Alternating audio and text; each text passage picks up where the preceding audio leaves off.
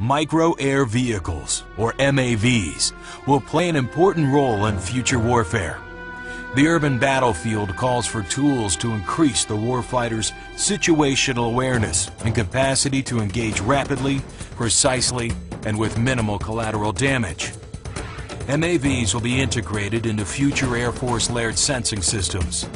These systems may be airdropped or hand-launched depending on the mission requirements.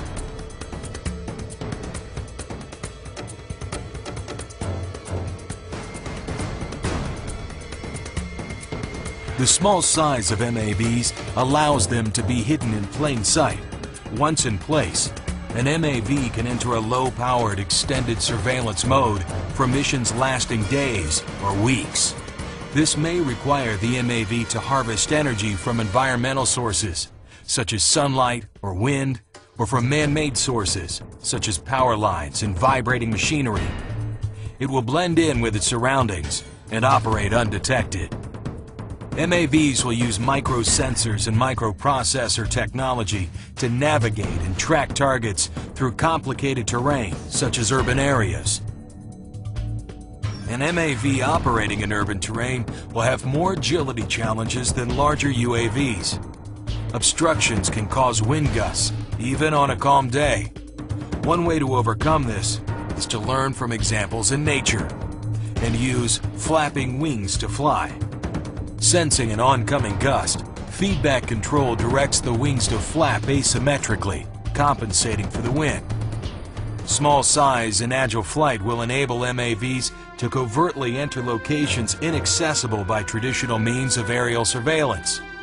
MAVs will use new forms of navigation, such as a vision-based technique called optic flow. This system remains robust when traditional methods, such as GPS, are unavailable. Multiple MAVs, each equipped with small sensors, will work together to survey a large area. Information from these sensors will be combined, providing the swarm of MAVs with a big picture point of view. Data will be communicated amongst the MAVs to enable real-time, reliable decision-making and to provide an overall surveillance picture for other platforms or operators. Each individual MAV may perform a very distinct mission from its fellow swarm members.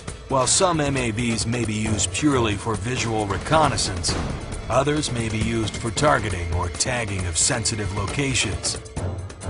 Individual MAVs may perform direct attack missions and can be equipped with incapacitating chemicals, combustible payloads, or even explosives for precision targeting capability. MAVs may carry sensors to detect chemical, biological, or radiation threats and relay this information to human operators or to other unmanned platforms.